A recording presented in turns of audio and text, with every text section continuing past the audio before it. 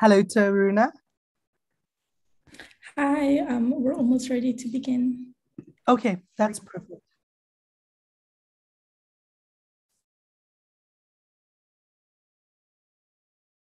Hello. Hi, good afternoon, everyone, and thank you for rejoining us for the afternoon session of the Global South Symposium on SOGIE and ESCR.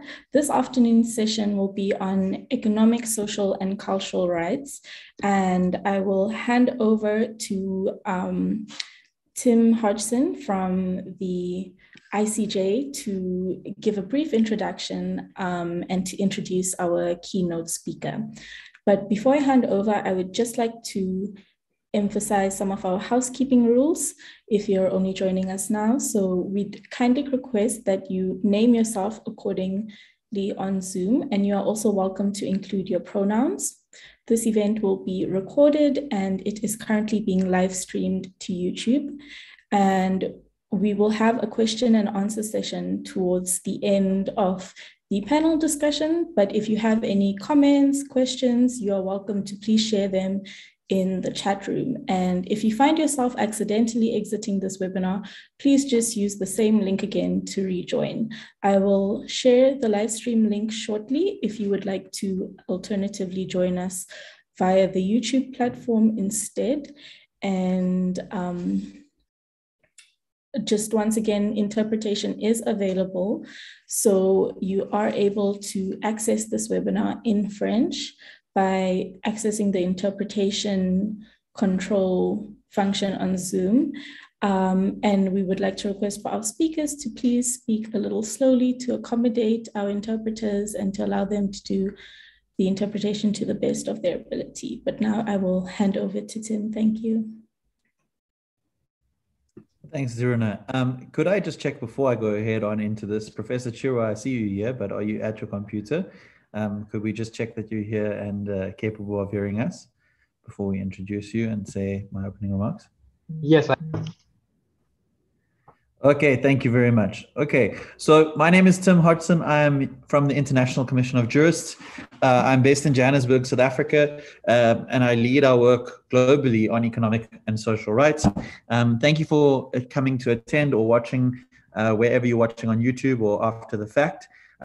As you can see, we've got quite a packed lineup over the next 2 days, and we're covering a lot of ground with the ultimate aim of doing a workshop or a colloquium, which is ultimately intersecting various issues.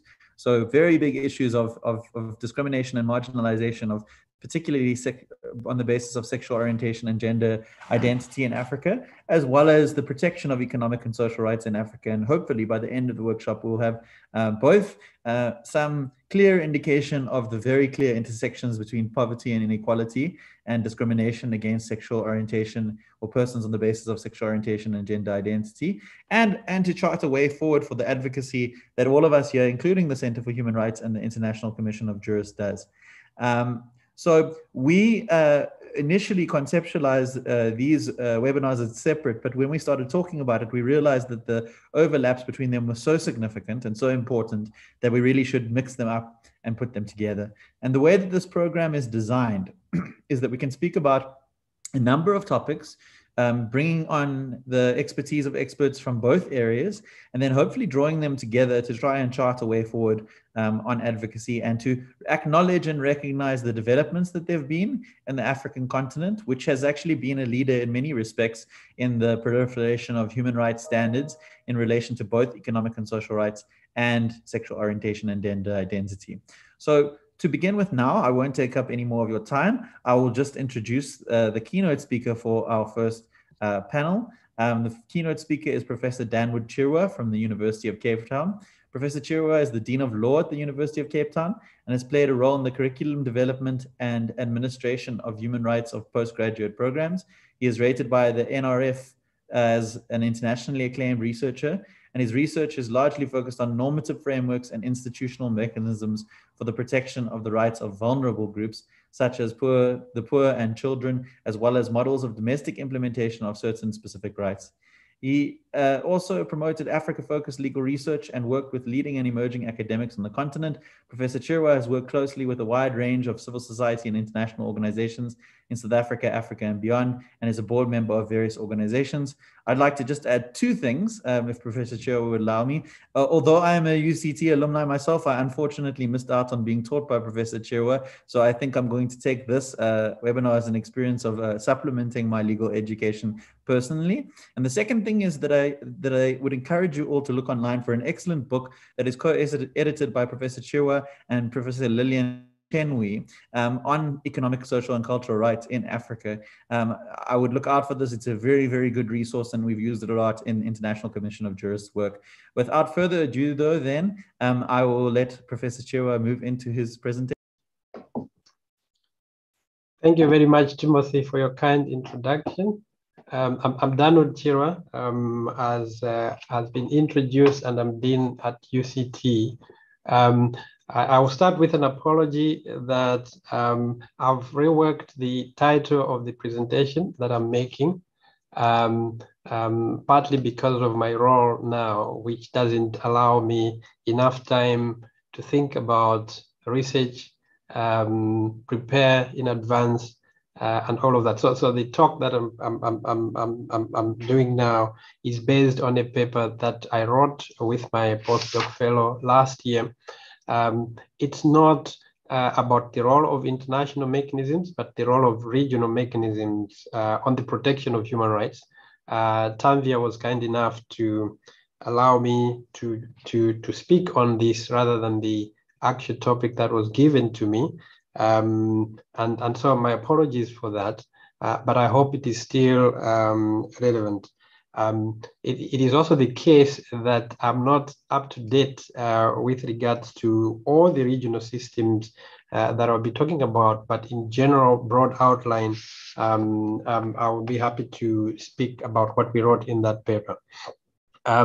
With those remarks, let me also point out that I would have loved to attend the whole of this event because this is the exciting part of academic life when you have a group of people, researchers, civil society, activists, and academics coming together to think about issues, especially in human rights, and more especially a topic of close to my heart, which is about economic, social, and cultural rights.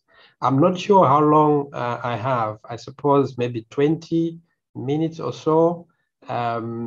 Could I just have an indication as to how many minutes I speak? I believe according to our schedule, you have about 30 minutes. So I think one of the 30 minutes. So 30, okay, all right. Yes. And our facilitators will flag you down and wave at you if you are moving or encroaching on that time. All right, so perfect then. So in this presentation then, I'll be speaking about the role of regional mechanisms for the protection of economic, social, and cultural rights. I'll look at all the three regional mechanisms as it were, the American one, the Inter-American one, the African one, and the European one. Of course, the point to make is that regional mechanisms have strengthened and enriched the protection of economic, social, and cultural rights at the regional levels at which they operate, but also at the international level and domestic level as well. This stands in contrast to the assumption that was made early on within the UN that regional systems could institutionalize relativity and hence the dilution of human rights. So the paper that we wrote makes the argument that far from watering down the protection of economic, social, and cultural rights, in fact, regional specificities have accentuated certain aspects of economic, social, and cultural rights, complemented and bolstered the UN system and domestic systems for the protection of these rights. In fact, regional systems have over the years also learned from each other and have come closer rather than apart, as was contrary to what was feared. Now, regional systems for the protection of human rights in general are taken for granted now, but this wasn't always the case. There was opposition to them before and after the formation of the UN. And you might not be surprised to learn that regional systems are not mentioned in the UN Charter itself. This position within the UN changed only after 1966, following the delays in the adoption of the Covenant on Civil and Political Rights, and of course the Covenant on Economic, Social and Cultural Rights, which led to regional groups, especially the European and the South American ones, to adopt regional instruments. At the center of the opposition to regional systems was the argument about universality, which I've mentioned, that regional systems could mean different standards of human rights and detract from their universality. Ines Claude was very dismissive of regional approaches, regionalist approaches to human rights, citing at least three main problems with them, that there are no neat regional boundaries. The universal system, which the UN has, avoids tackling the issue of where do we draw the regional boundaries. He also said human rights are a problem of international character that requires solutions at the global level, a point which I very much like. He also said the effectiveness of regional systems could be impaired by local rivalries, which could also impede impartiality of dispute resolution mechanisms that these regional systems would set up. Karel Vasak was more supportive or more open to regional human rights systems, but he too set the bar too high for the success of such systems. He argued, for instance, that the regional protection of human rights can achieve full success only if it contains an element in a policy of integration on the part of states of a given region. So there has to be some level of integration among states in order for human rights to succeed at the regional level. Of course, this point suggests that the greater that states are integrated within a region, the more effective a human rights system can be. Something that we see when people make the connection between the regional economic communities and human rights, that perhaps that there's a link there.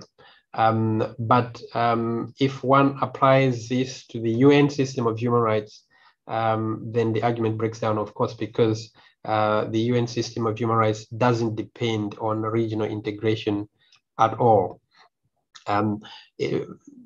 I guess in appreciating the role of regional human rights systems, one has to consider the fact that human rights evolve and are experienced in diverse ways in space and time.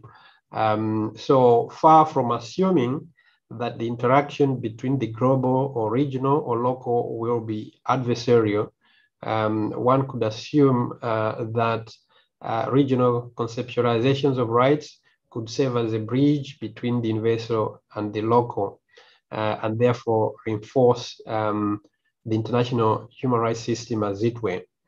So the argument for regional systems, in fact, builds on the possibility of complementarity and mutual dependence with the universal system, and of course, the domestic systems themselves. So you don't start from the point of an adversarial coexistence, but one of complementarity. And of course, regional systems have advantages such as the likelihood of building consensus faster. We saw how the African Charter on the Rights and Duties of the Child of the African child was adopted within 1 year, very soon after the Covenant on the rights of, the Convention on the Rights of the Child. One could also see the shared cultural and historical experiences and values. As human rights scholars and activists, we tend to be very afraid of culture and history, but these can also have a positive impact on the normative development and enforcement of human rights. And our paper does show that actually the cultural and historical specificities of the regions have bolstered the protection of economic, social, and cultural rights and other rights, partly also because they provide a basis for the legitimacy of human rights. If human rights are not grounded in the histories and philosophies of the regions, they tend to lose that legitimacy. For instance, people saying human rights are a Western concept, when in fact they are histories that show that some rights were recognized in Africa, for instance, in one way or another. So there are some advantages that regional systems bring, which I've highlighted, including trying to found or ground rights within specific cultural and historical experiences and values, which improves the legitimacy of these rights. Now, in terms of the role that regional systems have played, one can look at it from the normative perspective, but also enforcement. I will speak perhaps a little bit more on the normative role that regional systems have played, because the enforcement bit is more or less quite tried. It's more obvious. And here one can start looking at the founding instruments as a basis of looking at this. And initially, at least, one can say that there was divergence in approaches. The regional systems adopted what appeared to be quite different approaches to the protection of economic, social, and cultural rights in particular. But over time, they have more or less moved closer together. And one can see this when evidence is considered. So there can be no doubt that regional circumstances have played a significant role in the development of human rights in general and economic, social, and cultural rights in particular. Far from undermining the international protection of human rights, the diversity with which these rights have been protected at the regional level have overall strengthened and enhanced the protection of these rights. So in the founding instruments, one will see that the European system, with its European Convention, focused more on civil and political rights, partly because of its history, which is from emphasized more of democracy and civil liberties. And although the European Social Charter was adopted in 1961, it did not have a complaints mechanism until 1995, when the collective complaints procedure was introduced. So within Europe, the emphasis was initially on civil and political rights, at least if one considers human rights as justiciable rights. The Inter-American system, with its American Convention, also placed much emphasis on civil and political rights. And again, this system was reacting to a history of dictatorships and enforced disappearances that were happening in that region. But there was a slight difference in this system compared to the European one, in that there was some general reference to economic, social, and cultural rights in Article 26. The additional protocol was adopted much later with an extensive protection of these rights, but only the right to organize and the right to education were subject to the petition procedure. So the exclusion of economic, social, and cultural rights, or the inferior treatment of these rights in the two systems was obvious.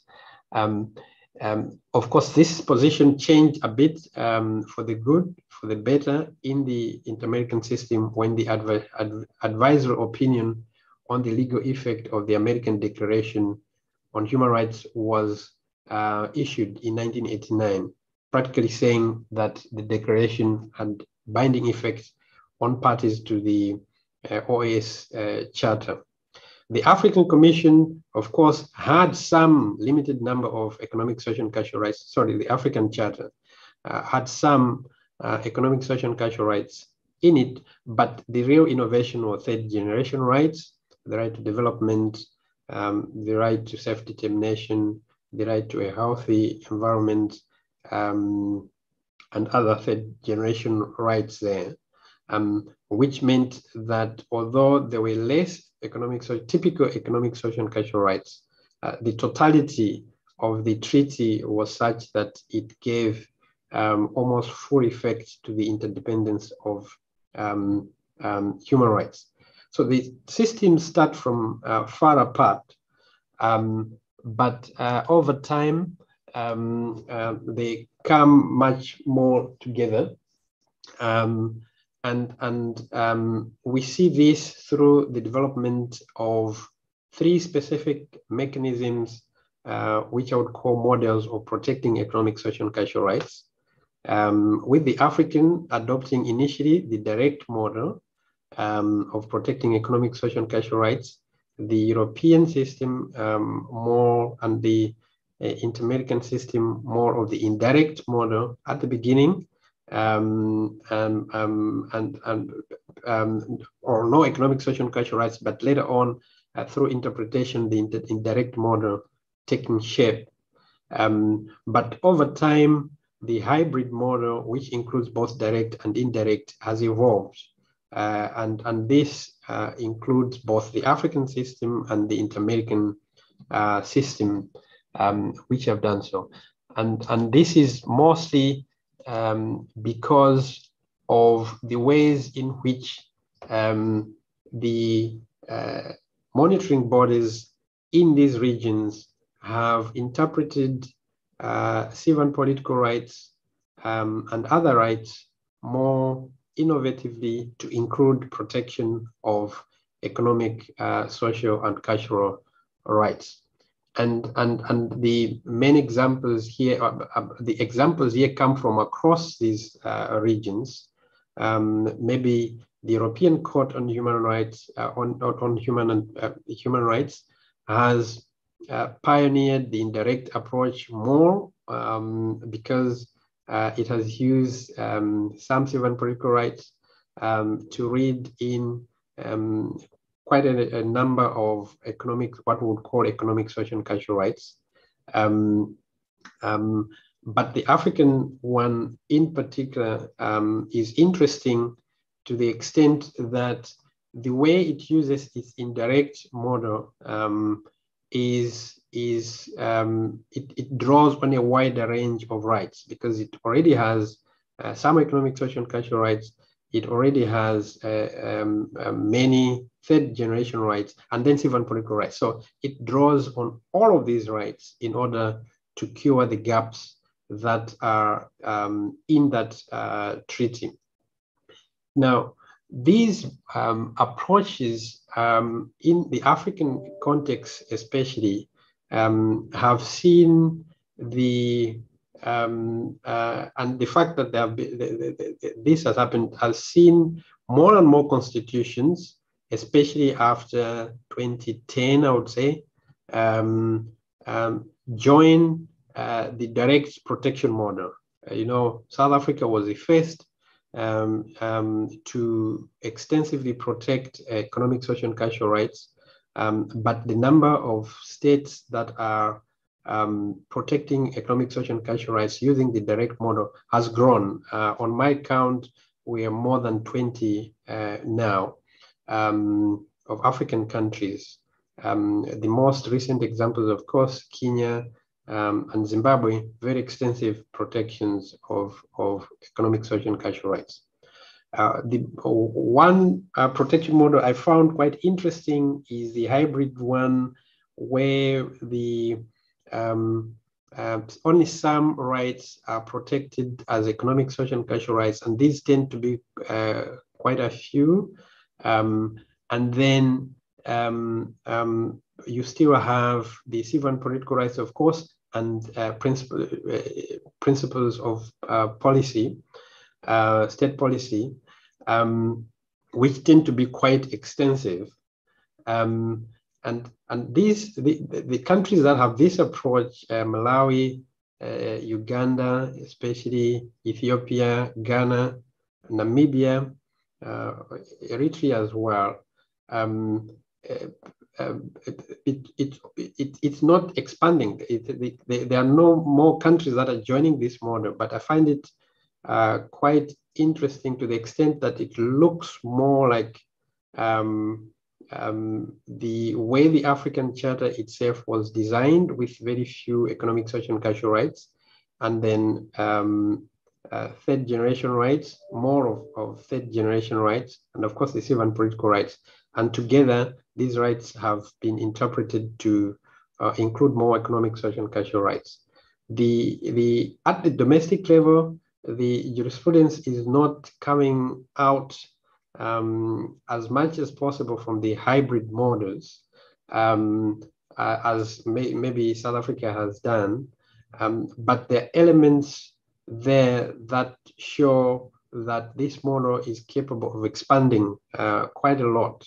And it's interesting that these countries, almost most of them in the hybrid model, at least included third generation rights in their constitution. For instance, Malawi, the right to development, which is quite extensive. I think in Uganda, it is the right to environment. And one looks forward to when these provisions will be adjudicated and used much more in order to protect vulnerable groups. I'll finish in 5 minutes, so I'll quickly wrap up.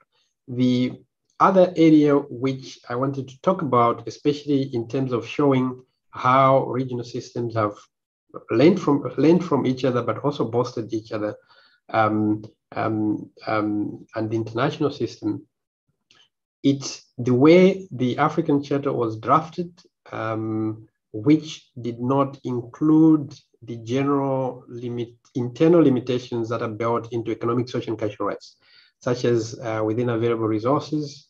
Concepts such as progressive realization were not there. It was originally thought that this meant that the African Charter would have to be interpreted differently. For instance, when cases came before the Commission, it was argued by the likes of Dinkalo and others that the approach to be adopted would be the violations approach. Rather than come up with certain predetermined standards, you look at the facts, the totality of the facts, and say whether there's a violation or not. Of course, if one looks at the some cases from the African Commission or communications, there is an element of the violations approach there. But now you can see that much of the jurisprudence that has been developed elsewhere about economic, social, and cultural rights has been taken on board, suggesting that the African Charter doesn't have to be interpreted too differently from other treaties that have been developed. And specifically, the African Commission has used the due diligence test developed by the case of Velasquez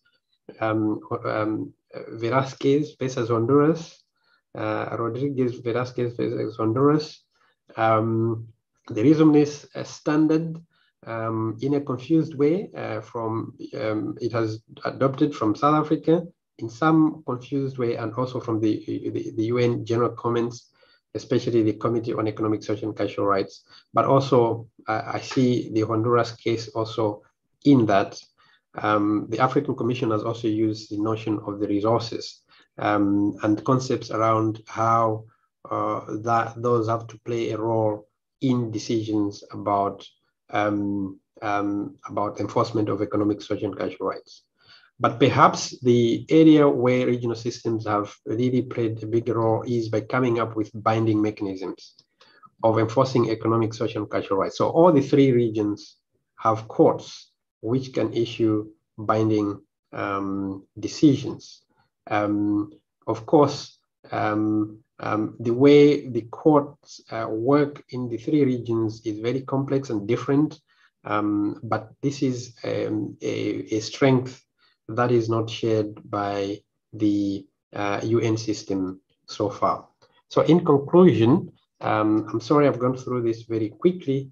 It can be said without a hesitancy that regional systems have not undermined the universality of human rights.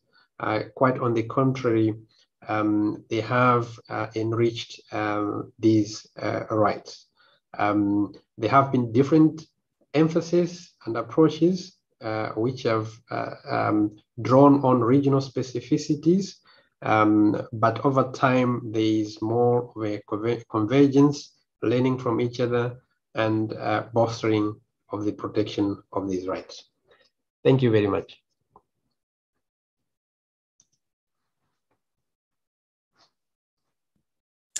Thank you so much, Prof. Chirwa. I think that was such an insightful discussion. Given that we have a few minutes left for your keynote address session, I would like to invite the people in the audience to please pose any questions or comments regarding this address. And if there's anything you'd like to specifically touch on, you are welcome to do so. So you can either raise your hand or unmute and speak. I see that we have Annette Katutu, you've unmuted.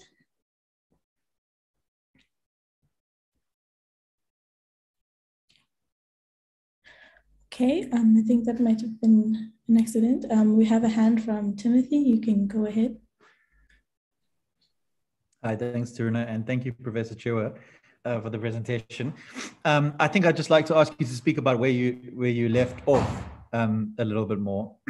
The African Court has sort of dipped its toe into economic and social rights in a recent advisory opinion and in one judgment maybe, but it hasn't had a case to answer about economic and social rights directly. Is there anything that you can tell us about your hopes for how the African Court might approach economic and social rights? And there's some maybe obvious problems with why it hasn't that you can maybe touch on.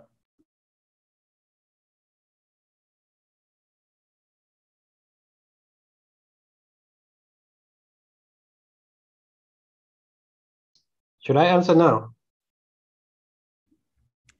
It doesn't look like there's anyone else, so maybe okay. Go for it now and we'll see. All right. Else So that's a disappointing bit that we have the court, and yet it's not being asked to adjudicate on economic, social, and cultural rights up to now. Of course, the African Commission itself took almost 15 years before, if not longer, before it issued a decision on economic, social, and cultural rights, more or less the main decision that it has to date. So one hopes it will change, but I'm not surprised. Even domestically, apart from South Africa and increasingly Kenya and Uganda, we have many good constitutions with economic, social, and cultural rights domestically, which are not being taken to court. I come from Malawi, and Malawi also has a very good constitution, as I said, the right to development. And there have been many prime examples where a case could have been taken to court. but they haven't. Partly because it's much more difficult to litigate economic, social, and cultural rights. You really need to have strong organizations that can prepare the evidence, expert witnesses, and bring a case. It's much easier to argue civil and political rights cases, and even to get funding perhaps. But economic, social, and cultural rights cases require much more skills and planning and coordination. So in terms of expectations, I'd like to think that the court has a lot within its arsenal. What we don't know is the approach it will take, whether it will go on to embrace what the commission has been doing, and then we'll see how the orders that the court would make would impact on state compliance. I see there's another hand. Maria? Thank you. Thank you. I was just about to say Maria can go next. Okay, thank you so much. Thank you for this very, very interesting and insightful keynote, and I'm very much looking forward to read your paper. So maybe this question is answered in the paper, but I would still be curious because you actually mentioned learning processes, and I was wondering to what extent you looked at, or you can address how these regional organizations with these specific mechanisms maybe learned from one another, or there was any kind of diffusion happening between them in any direction possible. Thank you so much. So the learning takes place in different ways, but the two obvious ones. The one is the drafting of the treaties. I can give the most recent example, the African protocol, the protocol to the African Charter on the Rights of Other Persons, which was adopted more or less simultaneously with the Inter-American Convention. I can't tell how it is, but it could be also a protocol or a separate one on other persons.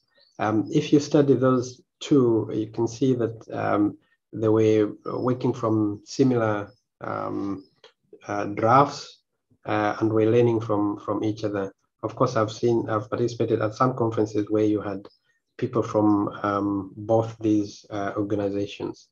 The other is through the cases.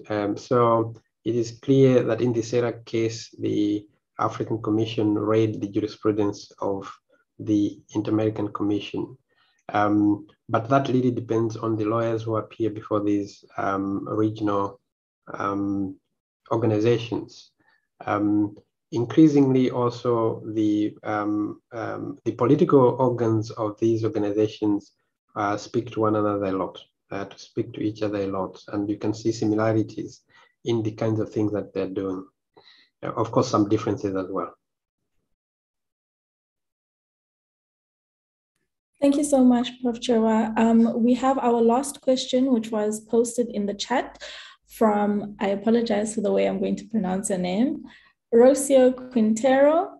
And they ask, can you elaborate a little more on the info regarding the use of the judgment of Velasquez Rodriguez? It would be useful if Prof. Chirwa can share the link of the paper he analyzes the different regional systems. All right, so let me see, am I okay? That case dealt with a situation of disappearances in South America, in Honduras.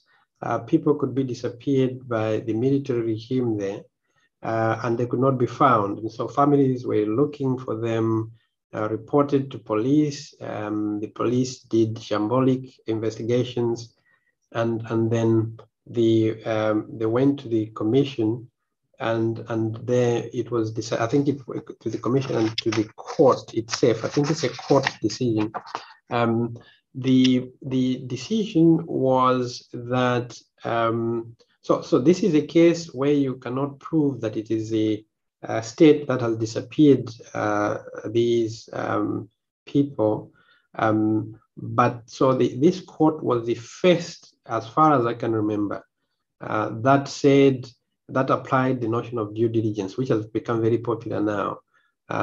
Practically, it said that Honduras was responsible for failing to investigate the disappearances, and the standard by which it was found responsible was to say it did not take reasonable measures to prevent the disappearances, but also to investigate and provide access to remedies. It's a 1986 case, I think. And so in the African Commission, how it was applied was that you remember in the Serra case, the case was about the environmental pollution that happened in the Ogonland, and people got sick from bad water, but also other forms of pollution, resulting in many complexities. But also when they engaged in protests, people were killed, shelter was damaged, and food sources were also damaged. So the African Commission found that Nigeria was responsible for its own role, deploying the military personnel to quell the protests, but also that it had failed to exercise due diligence to prevent pollution, which was taking place because of the oil companies. So in a sense, applying exactly the standard developed by the Rodriguez case, the Rodriguez-Honduras case. So it's the second time, as far as I know, where there was this indirect horizontality that was applied by the African Commission and then the Inter-American Court. Right. Unfortunately, I don't have the paper is not yet published yet, so I would have to seek permission from the editor. All right. Sorry to interrupt you. And thank you very much for your time today, Prof. Chewa. I think that the audience will agree with me that this was a very interesting start to the ESCR sessions. And I think that building on some of your insights, we will further explore the use of regional mechanisms for promoting ESCR in Africa. So we will now move to our next session, which is a panel discussion. And this panel discussion is on the legal culture and the judicial enforcement of economic, social, and cultural rights. And what is the role of international human rights law and transformative constitutionalism? So this panel will be moderated by Timothy Fish from the ICJ. And I will allow Timothy to introduce the panelists for this session. Thank you. Okay, so I will introduce the panelists for the session as they need to speak to save some time, because we had some good questions there. But I see that Dr. Merkart is here, that Michael is here, and so is Professor Fulfils, who will be our panelists in short. I will read out their bios before they speak. But for the panelists, you've got sort of 8 to 10 minutes with the time that we've allocated, so that we can still have a nice discussion afterwards and a Q&A session. So somebody shout at me if there's a problem. Really, the idea is for this to follow on what Professor Chewa has said and look at some topics that are extremely relevant across Africa in the adjudication of economic and social rights. And we're also going to test the intersections of economic and social rights with various issues, including environmental rights. But to begin with, we've got Professor Fulfils. And Professor Fulfils is, as we said earlier, at the University of Pretoria. He is a professor of human rights law and the director of the Center of Human Rights at the Faculty of Law at the University of Pretoria. He has recently been appointed to the UN Human Rights Council Advisory Committee. Congratulations, Professor Viljoen. His area of interest is international human rights law with a focus on African regional human rights systems. Professor Viljoen has been involved in advocacy and training on the African regional human rights system and has been published very widely on international human rights law, of which I'm sure that everybody here is aware. He is an academic coordinator of the Master's Program in Human Rights and Democratization in Africa, presented by the Center itself in collaboration with partner law faculties across the continent. Professor Viljoen is acknowledged internationally as a recognized researcher. He has won awards for exceptional achiever at the University of Pretoria and is the editor of the African Human Rights Law Reports and the African Human Rights Journal. He has vast experience in organizing moot court competitions, which are very popular, and has been involved in the African Human Rights Moot Court competition since 1992. Professor Viljoen, after that, the time is yours. You have sort of 8 to 10 minutes, and I'll start waving at you furiously so that we can move on. Okay, thank you very much for that introduction. Yes, let me thank the organizers for the opportunity. It's wonderful. You know, I could say that we've listened to Professor Danwood Chiwa, and we can rest our case. But let me start by the word I saw also in the panel title, that is the kind of idea of legal culture. I use legal culture here, like Carl Clare in that seminal article, the idea that, you know, in legal circles between lawyers, those who practice law, those maybe who are close to the law, there are certain sensibilities, let's call them knee-jerk reactions. There are certain understandings that we are packaged around. And I'm looking at how those cultural understandings, the legal culture, sometimes is an impediment really to realizing socioeconomic rights or the justiciability specifically of socioeconomic rights. I want to link back to one point that Professor Chiwa made, and that is the rationale, the reason, the advantage for regional systems. And one that I would add is the accessibility. So I think in terms of the idea of legitimacy, he mentioned that as well, the physical proximity of a court in Arusha, commission in Banjul, as opposed to perhaps, Geneva or New York. Clearly, that I think resonates with our sensibilities, our senses, our sense of where we belong. It's as much, I think, a physical as a psychological sense of access. And I think that is important because I think the regional system, then in theory at least, should be a more accessible system. The caveat to that is, at least we've seen the UN with the Committee on the Rights of the Child taking sessions actually in a particular country. So there's a move in the UN, and my late colleague Professor Christopher Haynes was together with me also, making that case that the UN system should also become localized, so that kind of sense of legitimacy is increased. Perhaps it is something that even in the regional system doesn't speak for itself. The regional system still has to also make more of that accessibility, that proximity. The Commission, I think, for many years now had not really met in other places on the continent. The court, I think, can use its competence to actually rotate and be closer where it decides a particular case, and in that way resonate more with people and breach this kind of alienating effect that regional institutions may have and view that they may engender in people. So just a small footnote, I think regional systems in principle are more accessible psychologically, physically, but that needs to be reinforced and enhanced to also ensure that socioeconomic rights are realized at this level. The second point I wanted to make is just in terms of the inter-American system, I think there's actually an interesting example of how legal culture also constrains, in particular, the evolution of socioeconomic rights adjudication. Professor Chirwa mentioned Article 26. So in the American Convention, part of the rights that are, adjudicatable, if that's the word, justiciable, there is Article 26, progressive development. So it's a very convoluted article, but inside it, it seems there is a protection of socioeconomic rights, particular socioeconomic entitlements are mentioned. However, the Inter-American Court had for many, many years not accepted arguments that Article 26 is in fact justiciable. And in my view, that was also the cross-cultural effect. The Inter-American Court judges often seeped into a European, and maybe it's controversial what I say now, European kind of understandings of human rights, educated in European institutions. They had a sense of deference to that kind of clear dichotomy that we saw in the European system of civil and political rights on this side, justiciable, and then socioeconomic rights, which is in the social charter and operate at a different level.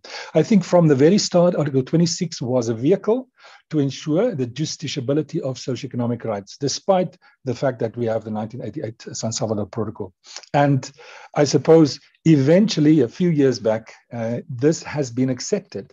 And it's been accepted, I think, because there were some individuals in the court that fought very hard for this position to be taken. But I think this evolution, this very strong, this very elongated evolution speaks to this deep-seated culture, conservative view, often inspired by their particular legal education among lawyers, practitioners, and judges.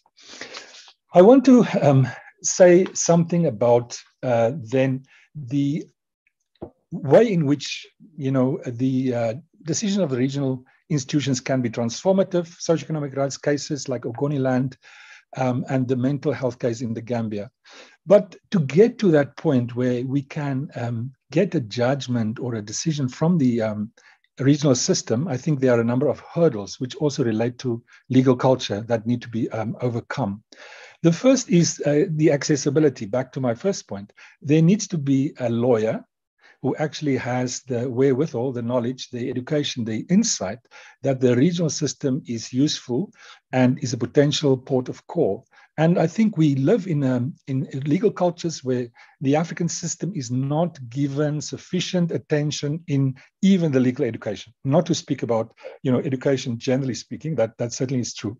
But even among our lawyers, our law students, there's a long way to go for legal culture to be changed through the education, and not only the legal system, the regional system, but also the prospect of socioeconomic rights being realized through that system need to be much more advanced.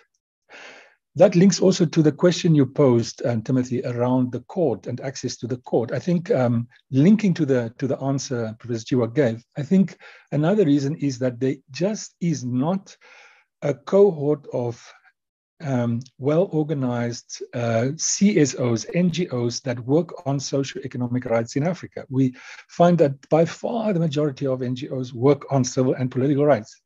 Now, the common wisdom is that that's the case because civil and political rights are more immediate. It's more immediate that someone should be, torture should be prevented, or maybe cruel, inhuman, degrading punishment. That has a ring to it, but I think it's a false dichotomy. It is just as important, and we see that increasingly in the world and the way that human rights are being questioned, that socioeconomic rights should be given priority. So another part of the legal culture that is impeding access to the regional systems and realization of socioeconomic rights specifically is the lack of civil society organizations that focus on socioeconomic rights.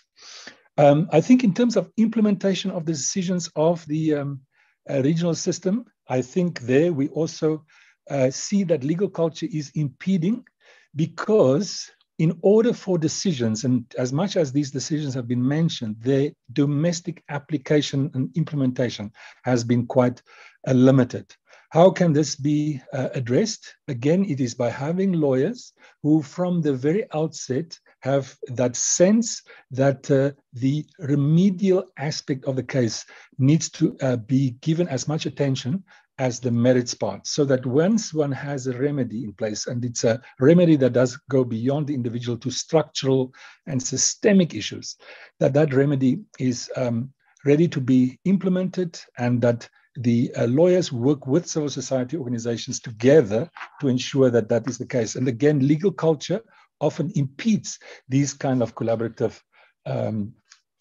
approaches. My last point perhaps is that despite the importance of the regional system, that primacy of human rights realization, including socioeconomic rights, should be at the national level, the kind of idea of complementarity. Clearly, the idea of justiciable rights at the domestic level should be the first port of call. And that is important also because if that is not the case. If the justiciability of socioeconomic rights lacks at the domestic level, and there would be an access to the regional system from the local without the filtering process of having the issue being considered through domestic courts, I think that can pose legitimacy concerns. Because, as we know, there is a requirement of the exhaustion of local remedies. So let's say you have a case about a right to education, right to housing, right to health.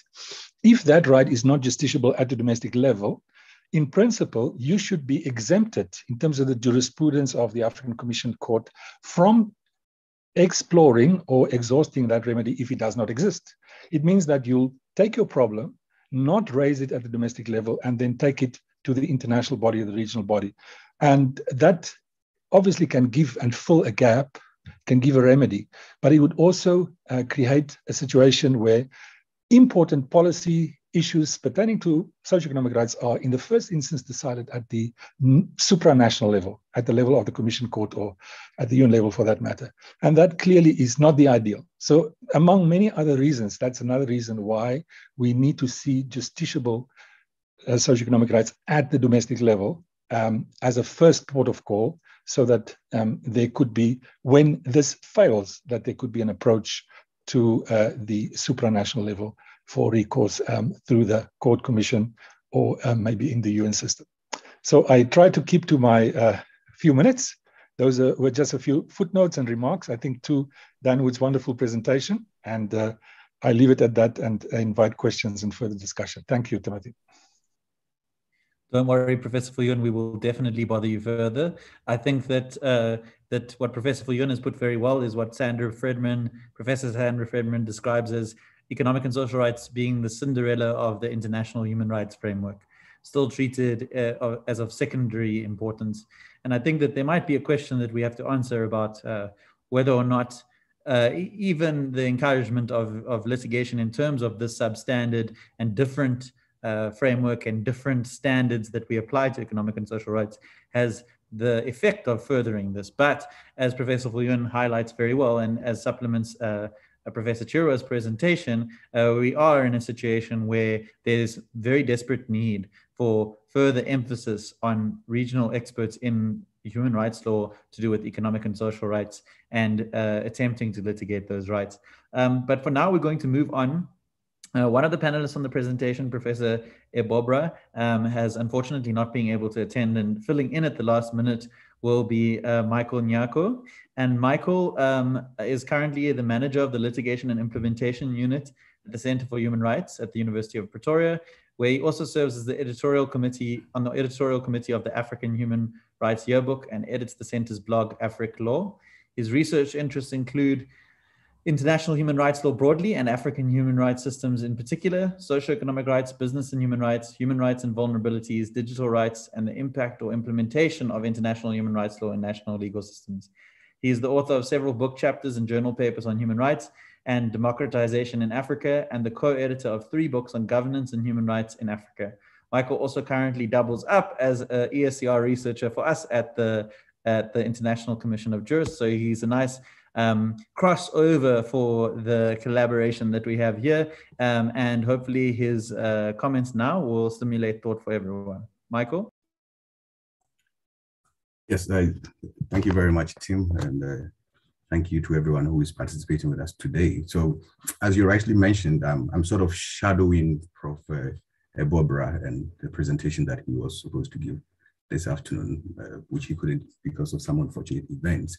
So I'm basically presenting some ideas from him, which I have put together from a book chapter coming from that wonderful book that you mentioned earlier about the one that was edited by Prof. Dan Muchewa and Prof. Lillian Chenwe. And I think for many people, we find the idea of regional, sub-regional human rights courts and their role in the implementation or enforcement of economic, social, and cultural rights, or human rights generally, quite intriguing because these courts are not traditionally established as human rights courts per se. The primary motivation for establishing the sub-regional economic community courts is really about the regional economic integration. And so one sometimes find it a bit intriguing that even though they have a very peculiar mandate that is related to integrating economies in different regions. They have over time become also quite involved in the adjudication of human rights and the economic, social, and cultural rights, as we would come to see shortly. So it's within that context that I make this quick remarks and in the role that sub-regional human rights courts can or do play in the implementation of economic, social, and cultural rights. But before we talk about the courts per se, in terms of the regional economic communities and their arrangements per se, even though the focus really is about economic integration, when we look at the kind of roles that they play and the motivation that influences the setting up of these kinds of regional economic groupings, we see that economic, social, and cultural rights should play a key role in the kind of things that they do. Because in essence, what these economic groupings do is to encourage trade and exchange of goods and services, but also people among the economic bloc, with the ultimate aim of improving the accumulation of resources for the individual members of the bloc, but also for the prosperity of the bloc as a whole. And perhaps conceptually, the fundamental basis of economic, social, and cultural rights generally is the improvement of the standards of living of individuals and peoples and communities. So that even for regional economic communities whose primary motivation is really economic integration, economic, social, and cultural rights getting a center stage in the things that they do could potentially also enhance, you know, the reception of regional economic communities by the populace whom the states or their representatives claim to represent.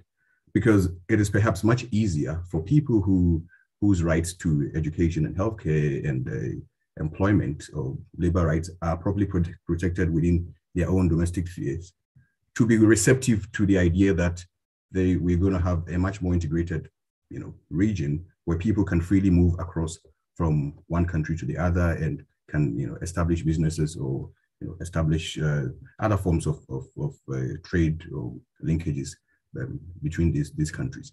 So it's perhaps in the interest of these kind of sub-regional economic communities that they ensure that whilst they talk about trade liberalization and you know, how to engage in combining resources or ensuring that resources are able to be accumulated among the states for the enhancement of their economic development, that critically they take a much, you know, serious look at how to use those resources to improve the lives of the people.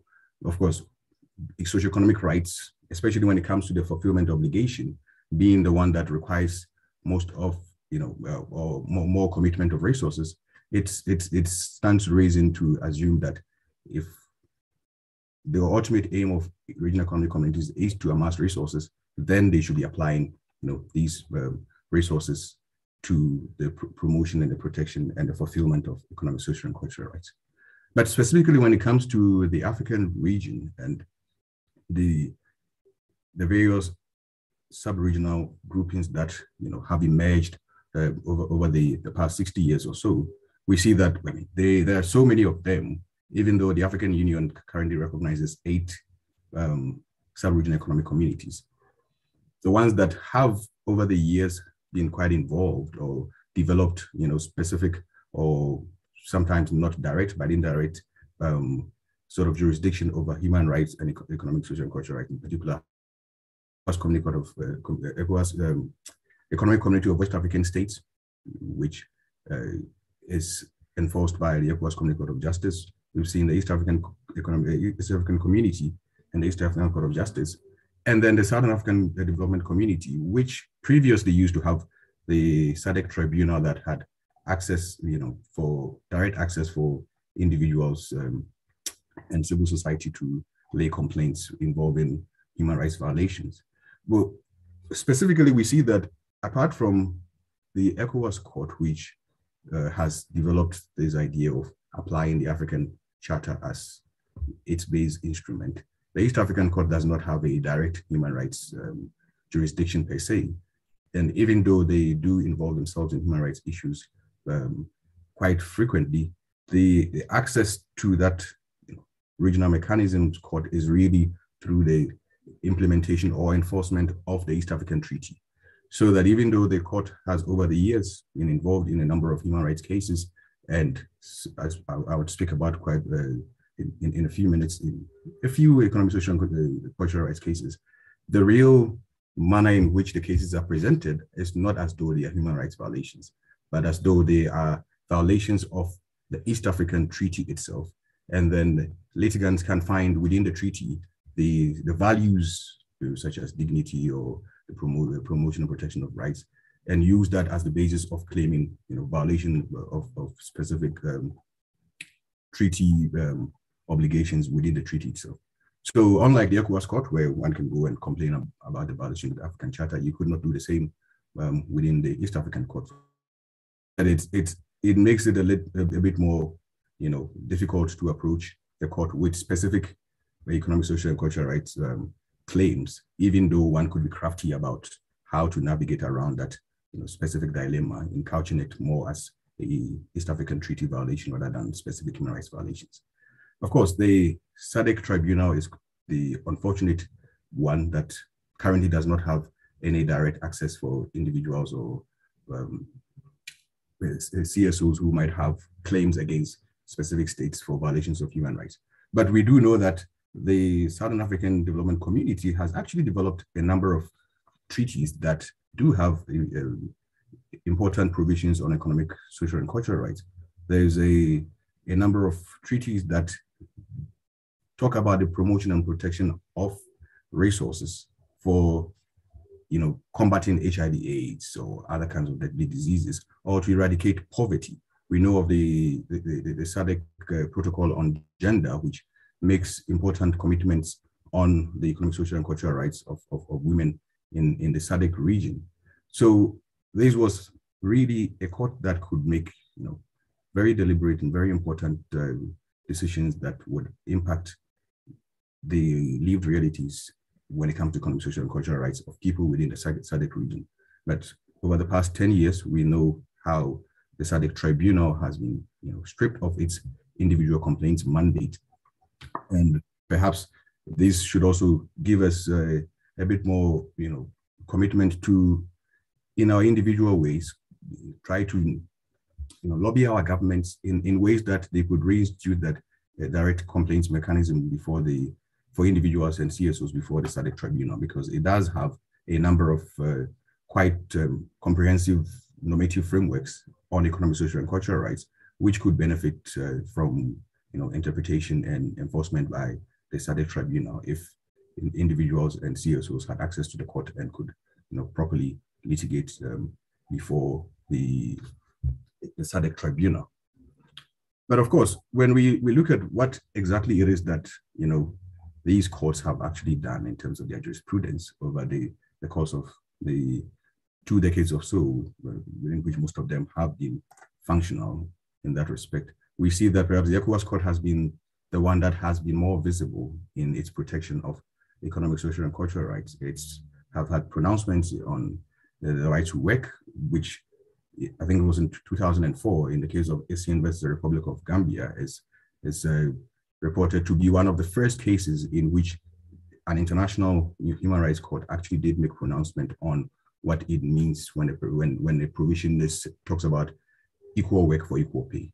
And even though the court did not grant, the kind of remedies that the applicant in this case, who was disputing difference in salary between himself as an employee at the time of the Commonwealth Secretariat, and he had been the University of the Gambia, which he had been sent to as a professor on consultation from the Commonwealth Secretariat, had sought to reduce his salary to comparable salaries with local lecturers, and he tried to claim that that was discrimination.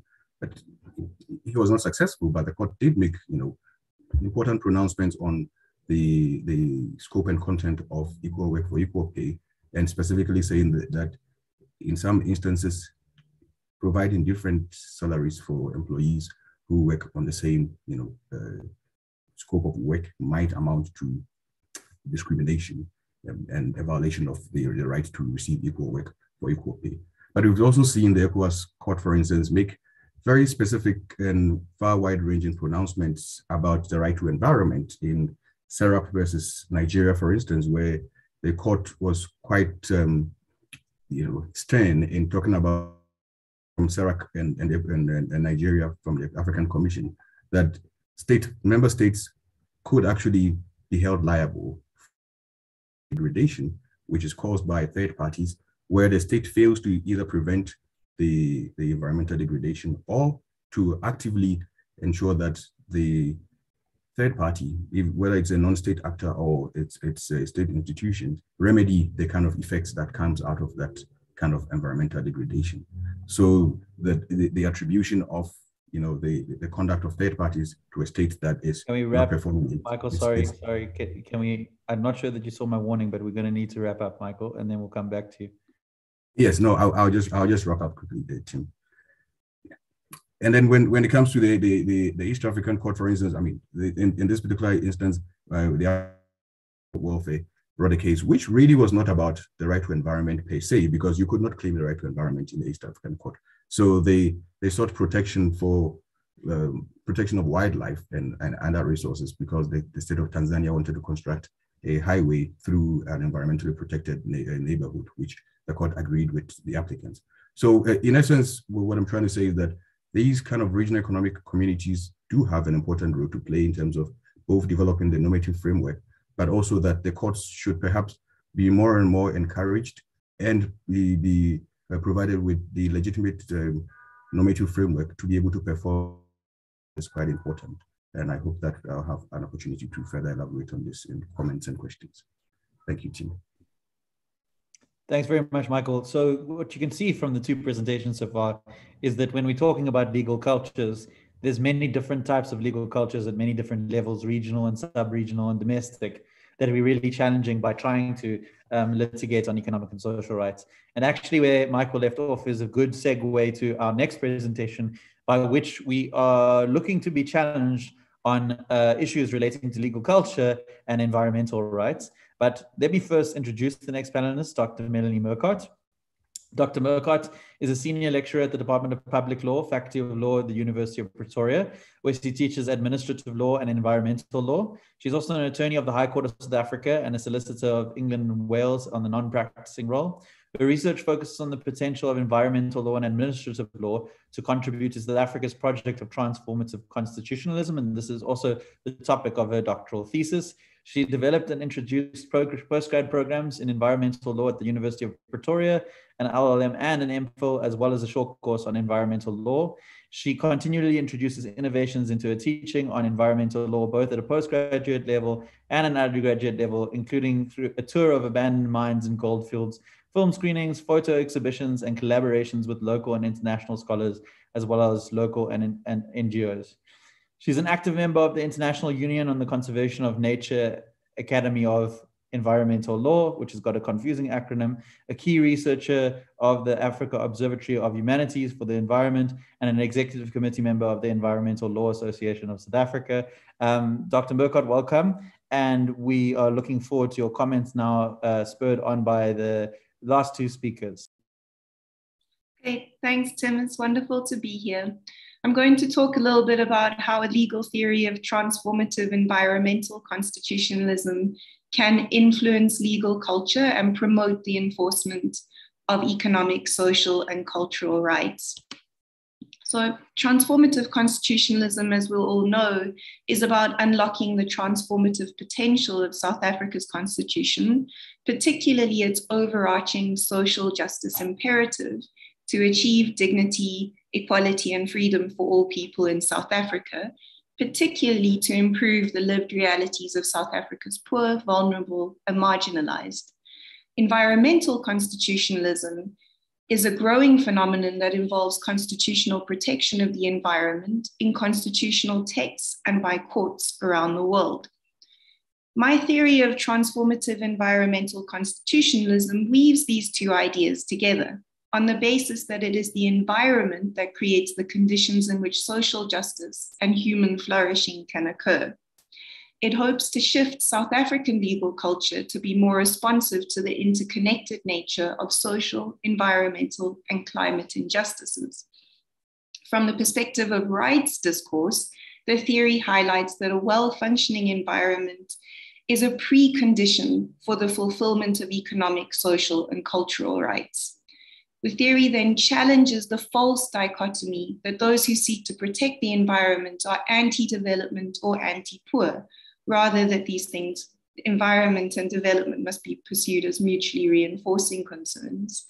In fact, when the environment is harmed, it is most often the poor who are first and hardest hit. And at the same time, development tends to harm the environment at the expense of the poor, often for the benefit of only a privileged few. So the theory then proceeds from the scientific reality that economic and social systems cannot function if Earth systems are not properly functioning, and that this lack of functioning will have dire consequences for the pursuit of social justice.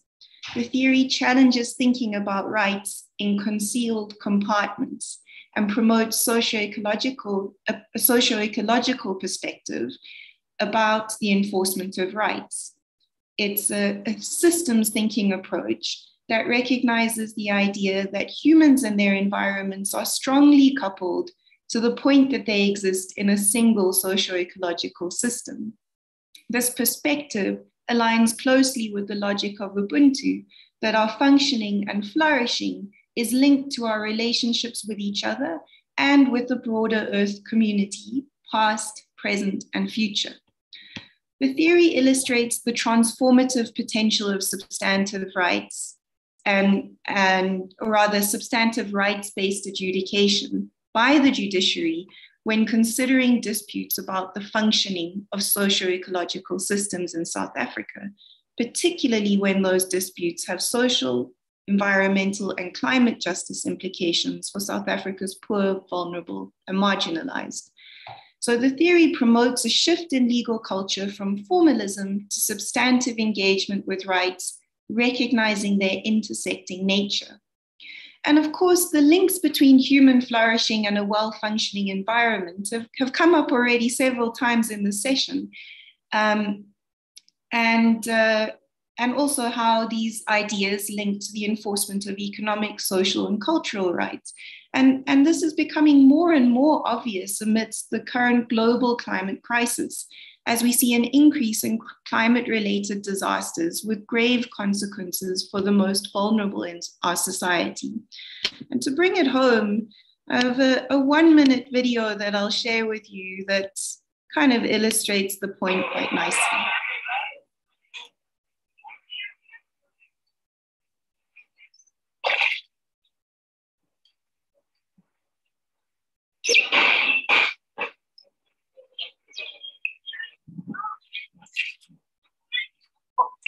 I actually don't even have a place to go. So I think I'm gonna have to stay a while with some friends.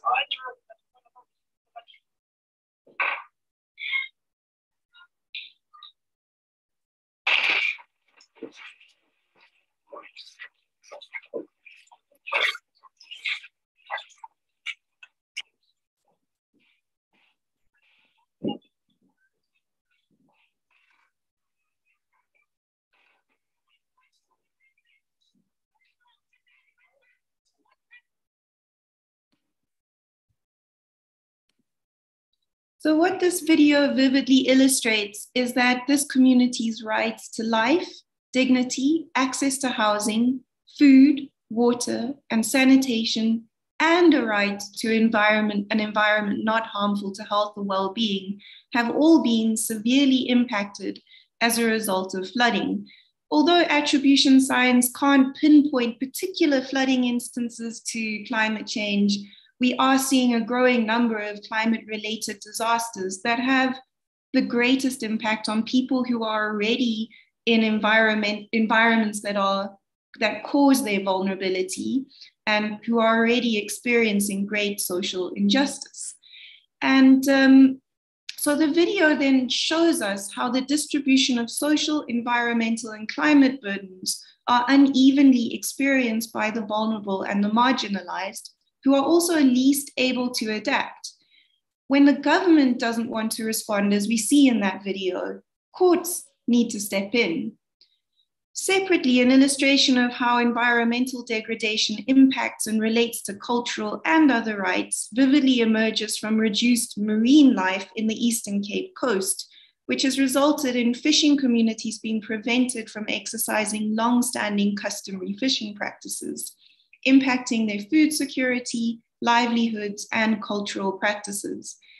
The chilling prospect of shells exploration in the wild coast is likely to exacerbate the deprivation experienced by these communities, again illustrating social, environmental, and climate injustice that affects a range of rights.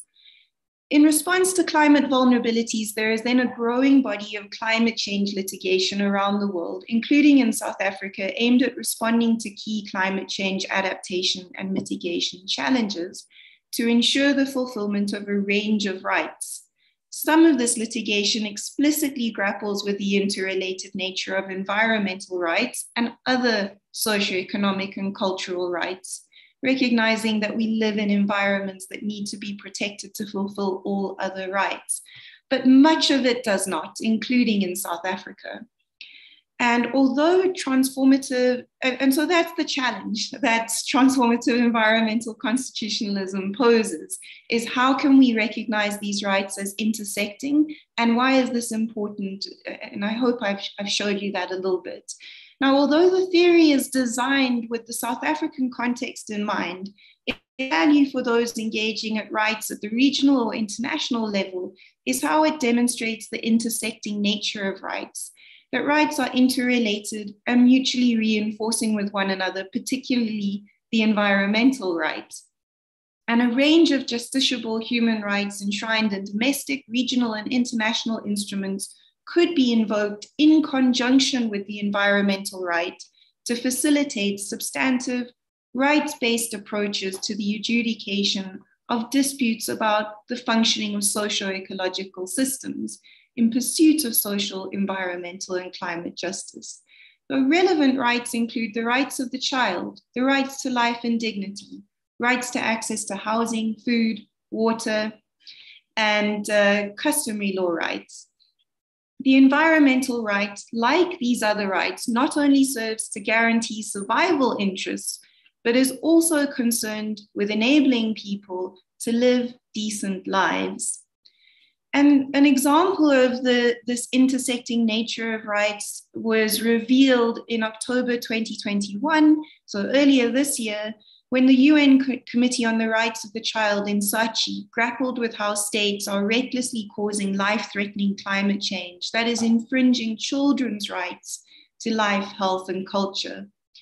And although that claim was largely unsuccessful for procedural reasons, what's promising is the recognition of intersecting rights and the links between climate change and other rights as a necessity for responding to climate change, as a necessity for fulfilling other rights. And a legal theory of transformative environmental constitutionalism facilitates engagement with these claims, given its core premises that we exist in socio-ecological systems, the flourishing of which is a precondition for the fulfillment of all other rights. And modern conditions of life implicating survival interests and the ability of people to live decent lives are really vividly illustrated by the global climate crisis, as I hope I've shown you, and the imagery of a socio-ecological system that's in a state of collapse.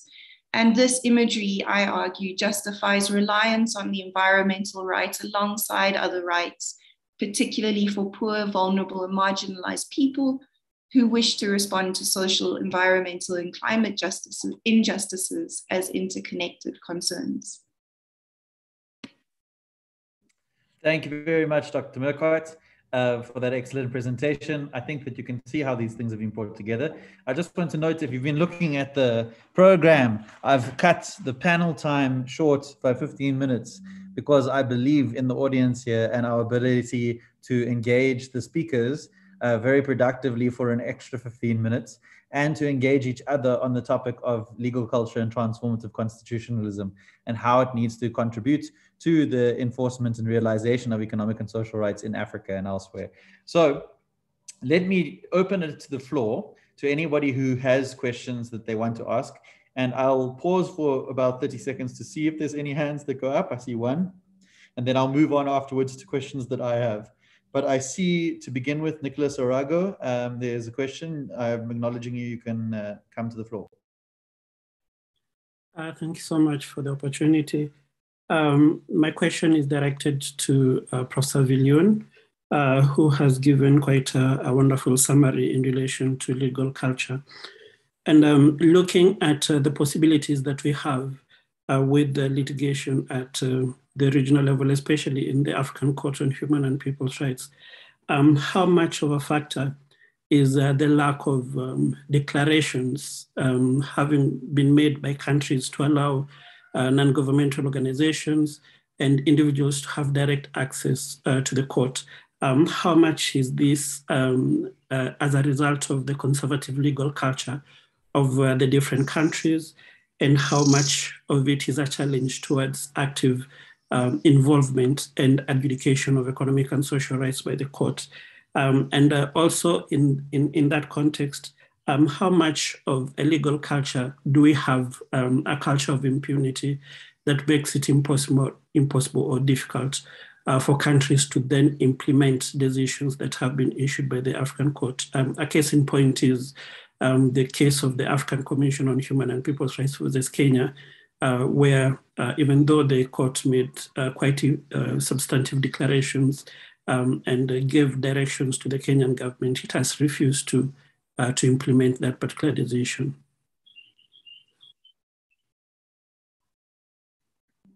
Okay, Professor Viljoen. Thank you, Dr. Arago, for the question. I think in terms of, that is a very interesting question, and I have to think that we should all explore it a little further.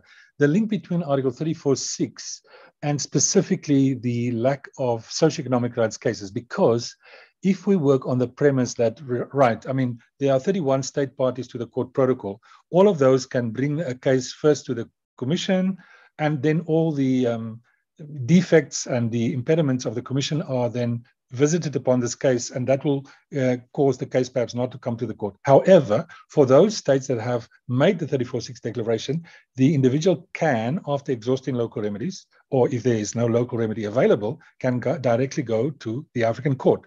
So let us look at those states. That 10 states, we know that Rwanda withdrew, and Tanzania withdrew, and Benin withdrew, Cote d'Ivoire withdrew their declaration. So if we look at the remaining states, it would be very interesting to see to what extent is their socioeconomic rights being justiciable inside those states. In other words, is there a legal culture that actually allows for those issues to be raised at the domestic level? And why, should we then ask, have none of these potential cases actually come to the African Court via the route of Article 34.6? So I'm looking at Malawi. So as Professor Chirwa said, Malawi actually has a very good, solid framework for socioeconomic rights. Some of them directly provided for, and some indirectly. We look at Ghana, again the same. There are certain socioeconomic rights that are provided for, and they are directive principles of state policy. And in the Francophone countries that remain, and the new ones who have joined, we have Niger, and we have also Cape Verde, which I think very promising and interesting cases, because there's the kind of idea of monism that actually, a litigant can invoke those socioeconomic rights which are in the covenant or in the African Charter directly, and then the case can come. So I would imagine that, I'm exploring this with you. I think that the most feasible way of the court getting socioeconomic rights cases to adjudicate would be through Article 34.6. Clearly, why have not more states made 34.6 declarations? And I don't think that thoughts about socioeconomic rights are prominent or pertinent in their decision. It's more about general issues around state sovereignty and the idea of not having their, constitutional court or apex court being somehow second guessed. If I go by South Africa's reluctance to make the 34.6 declaration, but I think we must focus on those countries that have the 34.6 declaration in place. Maybe explore what kind of civil society organizations, NGOs there are that potentially could do strategic litigation on socioeconomic rights issues, ensure that domestic remedies are exhausted. And perhaps for us who are interested as academics, broader civil society in Africa, we can forge collaborations, work with specifically, with CSOs, NGOs, lawyers, in those countries where it is actually quite possible to exhaust those socioeconomic rights remedies and then take those cases to the court. Because the case is not going to come by themselves. Even if the state made the 34.6 declaration, quite obviously it needs to be initiated, and the initiation has to come at the domestic level in the first instance. Yes, you raised the issue of implementation or non-implementation of not only the Commission's findings, which are technically from an international point of view non-binding, but also the court's decisions. The theory was that at least because the court's decisions are from an international law point of view binding, that states would be more likely to actually comply with these decisions. You mentioned the case of Kenya that has not. I think, though, that comparing the state reaction to the Commission's decisions or findings and the court findings, that there is prospects for greater likelihood of compliance. We've at least seen Burkina Faso comply fully in a number of cases. In 2 cases, we've seen other states at least comply to a certain extent. And I think states are at least reluctant to frontally contest the binding nature of the court's decisions, but usually Kenya in this case of the OGIEC as well, would talk about the panel domestic processes that are put in place. So it's not a kind of an outright denial of accountability, or at least the obligation to implement. But yeah, you are right. The mere fact that we now have court judgments doesn't automatically translate to better compliance at the domestic level. Which is also a problem that we experience even in a country where we have many, many court judgments on economic and social rights in South Africa, and a court that is backtracking somewhat on the enforcement powers that it may have in terms of a very broad power in the South African constitution in South Africa. So again, it speaks to legal culture that exists on many different levels. So, but now before I ask my questions, I see we do have another hand. So Mariel Reyes, I hope I'm saying your name properly. Thank you so much. Yes, it's me again. And I'm following these discussions with great pleasure. Thank you so much for providing this forum and for these amazing speakers. I'm wondering about to what extent, and maybe all of the speakers can address this with regards to their specific knowledge.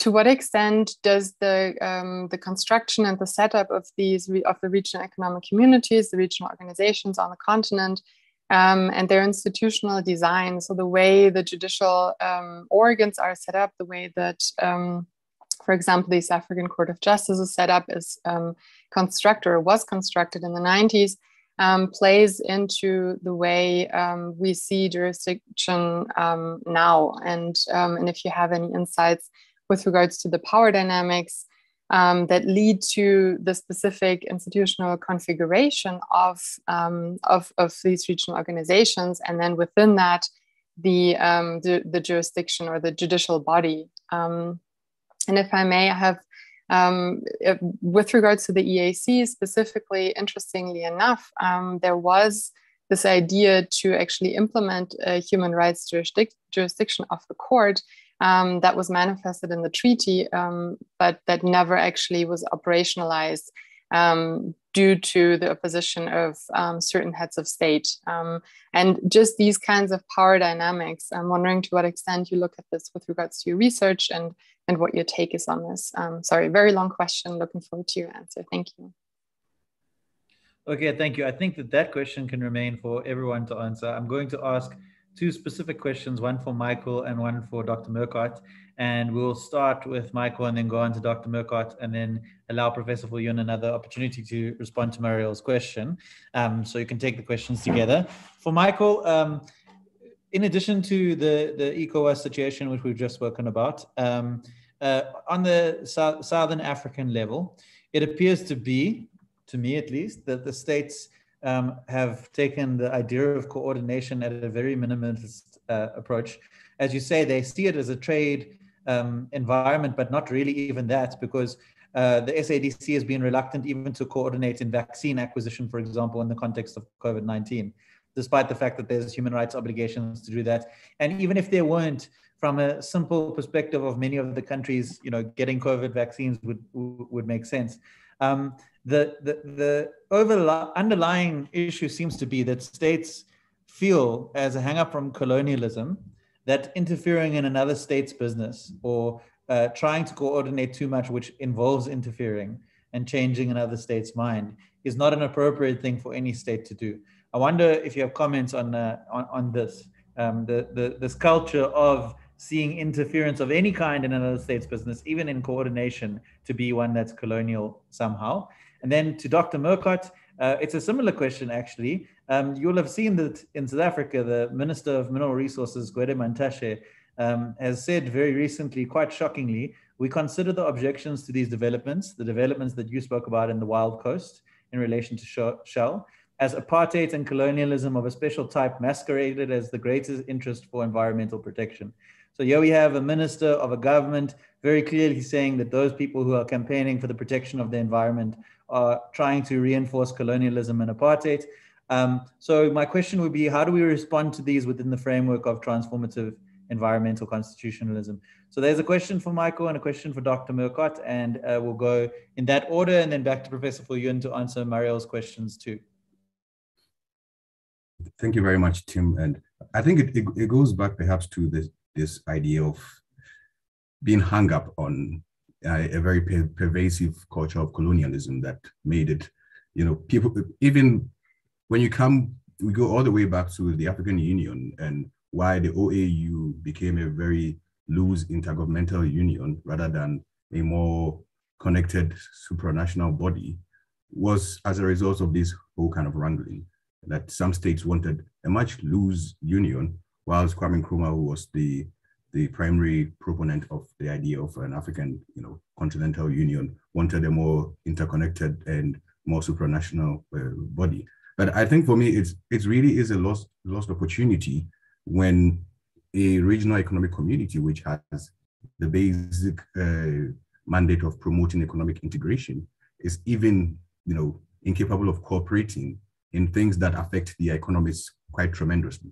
Because when it comes to things like purchasing vaccines, perhaps collective efforts among states would have been more useful in increasing bargaining power with vaccine manufacturers, and also ensuring that if states could act jointly as a bloc, they could have more power in negotiating with the kind of impositions that we see in these days of specific states banning specific countries because some variants have been found within their jurisdiction. So it really is, it's a huge opportunity that has been lost. But perhaps it also goes back to the same issues that you speak about, that African leaders are quite protective of their own space.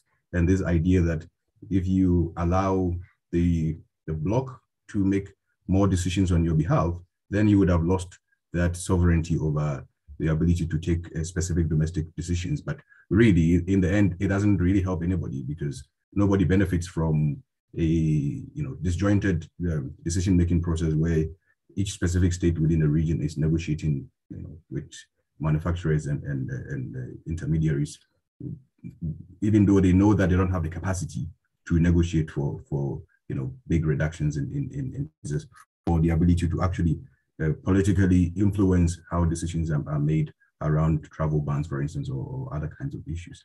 But when it comes to the ESC, for instance, I would think that it's perhaps the same idea of a legal culture that is scared of accountability, because as part the ESC treaty was quite clear that at some point there would be an adoption of that would provide the East African Court of Justice a specific human rights mandate. And there has been quite a bit of resistance from some states within the EAC because, of course, of the same reason that African governments are scared of accountability. They would, you know, if they would talk about all these nice things about human rights, but when it comes to, you know, institutions that actually become functioning, well-functioning, and are able to perform their mandate, then the problem starts. We've seen the same thing happening to the African Court, that when the African Court actually started doing its work in a manner that most people who are human rights advocates or who work in the sector expect it to work, then we started seeing withdrawals that started from Rwanda, then Tanzania, and then Benin, and then Cote d'Ivoire. That, you know, there's a lot of talk, but there's very little commitment to the idea of accountability itself. And perhaps that's something that we need to work on more and more, because accountability, I mean, human rights without accountability probably would have very less value for anybody. Yeah, those would be my remarks on those questions. Thanks, Michael. Dr. Merkowitz. Thanks.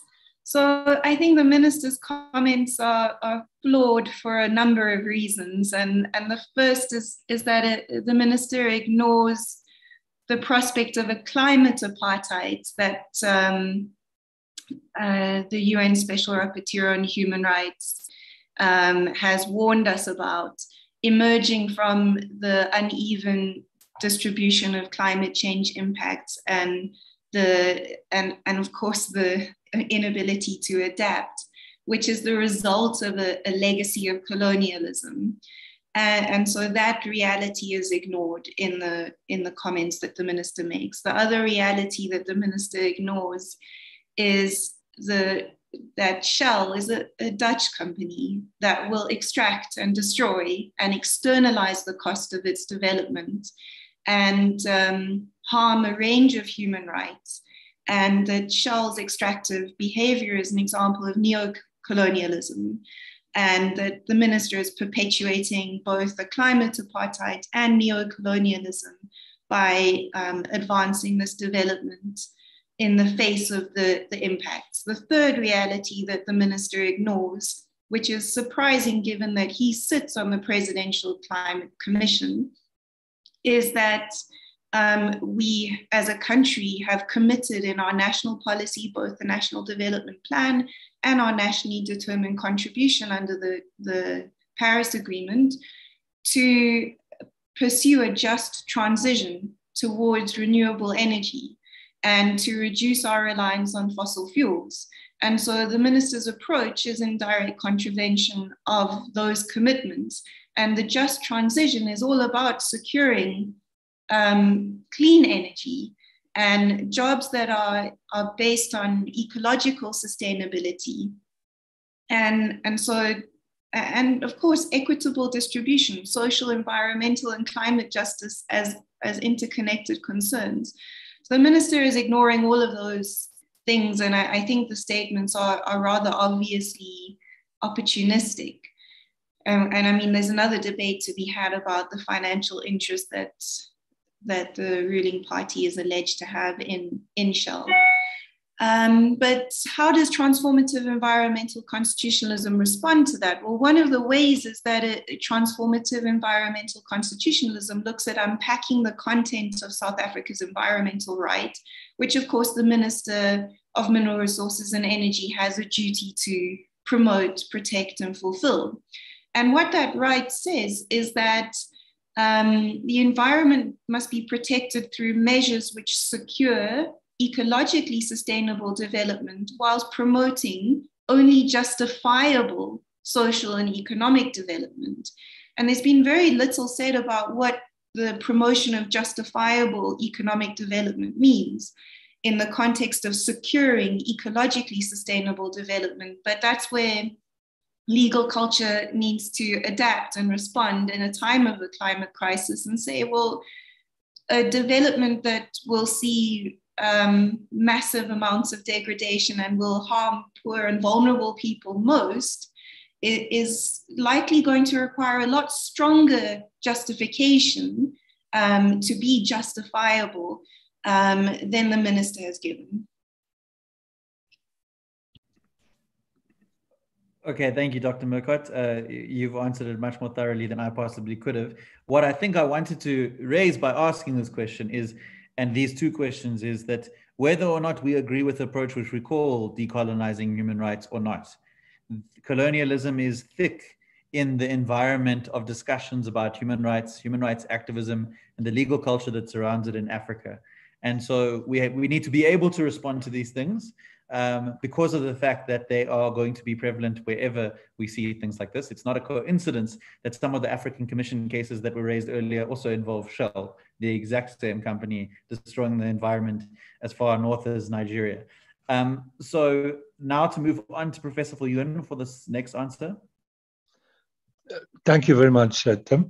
Yes, just maybe to link to what Dr. Murcott said, and also to maybe link it to the broader political culture. I think it's the interrelatedness of all rights, the so-called civil political rights to freedom of association, freedom of expression, right? So I think that we find that in the context that those kind of demonization of human rights defenders take place exactly in the name of discursive frameworks such as colonial impositions, in order to stifle those very interrelated important rights such as expression and association. And we've seen very, very unfortunate incidents, as we know, around the human rights defenders within the context of assertion of environmental rights. But as to the question on the regional economic communities, I think I stick with the political context there and say that these regional economic communities are also, I think, products of their political cultures surrounding them, and they fluctuate and evolve over time. If we think of the ECOWAS community, initially there was no court, there was no individual access to the court, and there were no human rights mandate to the court. These evolved over time. I think it was a Nigerian trader that brought a case to the court that was then instituted. There was no individual access. That developed. That was a change to the treaty regime that the states accepted, perhaps because of the hegemonic position of Nigeria, but also that it reinforced the idea of regional integration, which for the weaker West African states perhaps makes much more sense. Compare that perhaps to Southern Africa with SADC, where we saw the demise of the SADC tribunal because of individual access being used to assert human rights. And I think the political context clearly is very different. It was a context where the pertinent issue before the tribunal was that of land rights, and land rights linked back to the context of colonialism. And you have states in Southern Africa with a much more recent experience of being decolonized and becoming independent. And all of those kind of political factors related to that context, I think, informed the very unfortunate and quite far-reaching reaction to the SADC tribunal's decision in the Campbell case. And I don't foresee that really being reversed, because I think even at the time when ECOWAS had that idea of allowing individuals access to that court, the African court did not exist. Today, there is an African court that exists, and SADC countries are quite reluctant to accept the jurisdiction of the court, and I'm sure they're going to use the existence of the African court as a reason not to restore also the individual access to the SADC tribunal. Thanks. Okay, thank you very much for that. We have now 6 minutes left, and I'm going to give 2 minutes to each of our speakers to close, but I'm going to ask you, while you close, to consider something which I'm deliberately springing on you, because I'm a bit of a trouble causer. We have deliberately smushed together these workshops, and we will get to poverty and sexual orientation and identity, gender identity tomorrow. But I'd like to ask you, from the perspective of people who are coming with expertise within the field of economic and social rights, expertise in other fields, what in the world does this conversation have to do with queer people, LGBT people? And I understand that we haven't asked you to prepare for this, but I'd like to get a perspective from our experts today so we can ask the opposite of people tomorrow about economic and social rights. And then you can say whatever else you want in closing. You've got 2 minutes each. I can start in the only order we haven't had, which is Dr. Murcott, then Professor Fulfils, and then Michael to finish. And Michael is also doing the closing remarks for the day.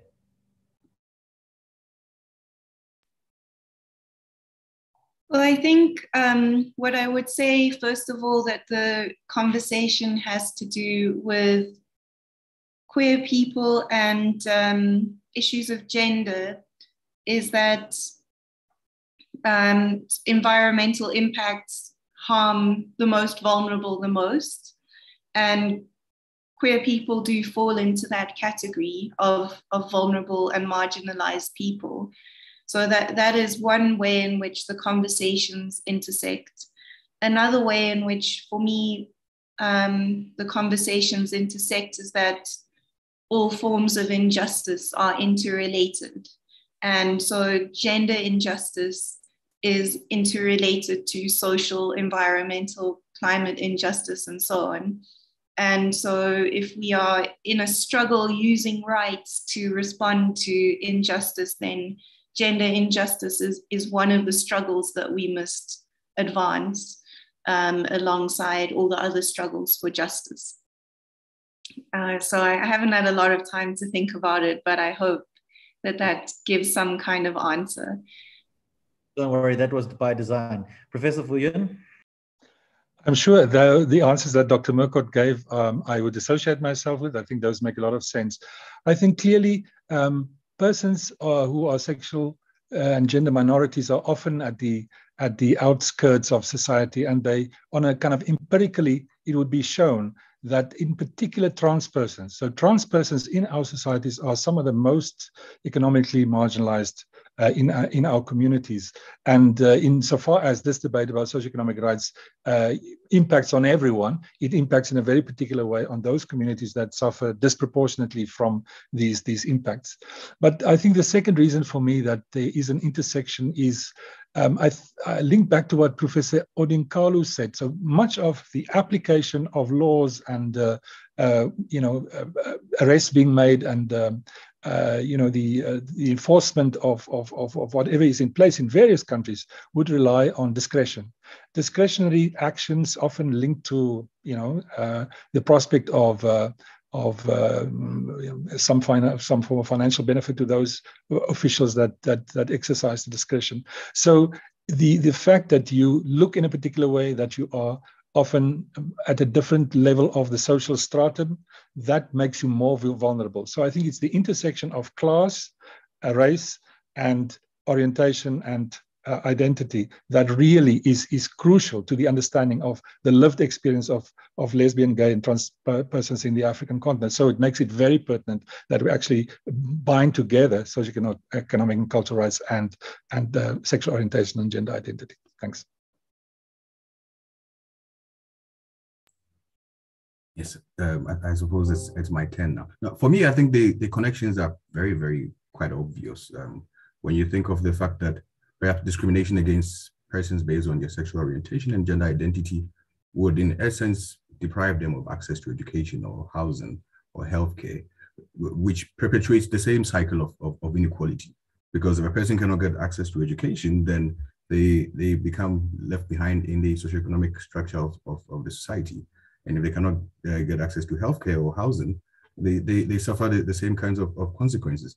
So it's for me, it really is, it's quite strange why we have not made a lot more connections between how the person's positioning within society and how they are perceived based on either their real or perceived sexual orientation or gender identity could influence the kind of access that they have to socioeconomic amenities. And we in the places where people cannot go to clinics or hospitals to get medication or themselves checked because they're scared that they might be victimized for their sexual orientation, because the doctor is going to ask you, how did you come into this injury, or how did you get infected with this particular, and you would have to explain that you have to explain your sexuality as a means of having access to that kind of service. And yeah, for me it really is quite clear and straightforward, and perhaps we need to make more and more interconnections between how perceived or real gender identity and sexual orientation actually impacts on people's ability to have access to the most basics of economic, social, and cultural rights. And the more we do that, the better for everyone. Okay, thank you, Michael. I think that the thing is here that there is a disproportionate impact on all marginalized groups of all human rights violations. But one of the things which I always come back to when people ask questions like this about intersectionality is, even if there wasn't a disproportionate impact. Of course, people who are LGBT persons are just people too. And if they're in the African continent, they are also affected by everything that happens in the African continent.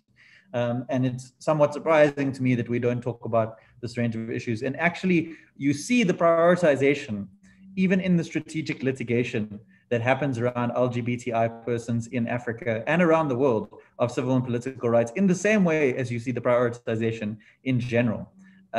So this is maybe not so surprising at all, although I asked the question as if it might be. Now, Michael, I don't know if you want to say something else. You are on the program for closing remarks. If you don't, I think you've summed up very well. If you are done, then I think that we're going to hand back to the facilitators to give us guidance about tomorrow. Michael, is there anything?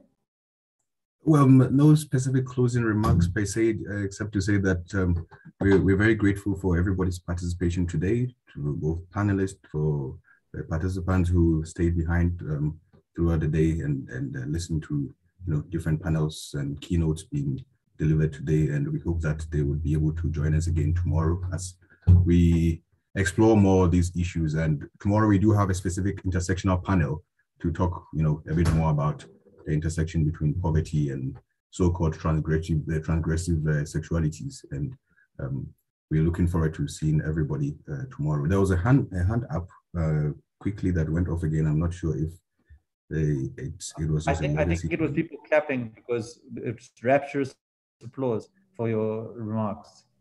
Oh, very well. Well, otherwise, thank you, everyone. And we hope that we'll see you again tomorrow. And you can invite your friends and colleagues and any other person who you think might also find this quite interesting. And hopefully we can engage further tomorrow. But thank you very much. Okay.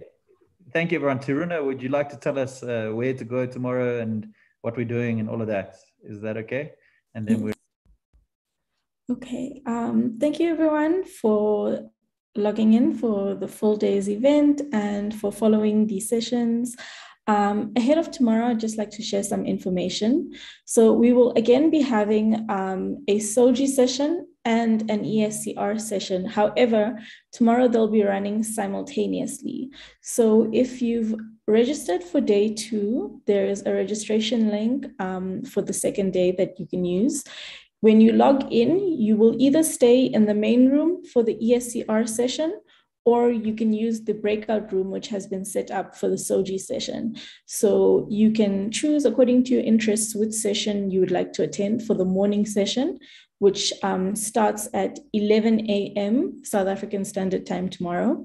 And in the afternoon, we will be having the intersectional panel that I think we've kind of alluded to a little this afternoon and given you a taste of what the conversation will largely be about. So you do have that option tomorrow.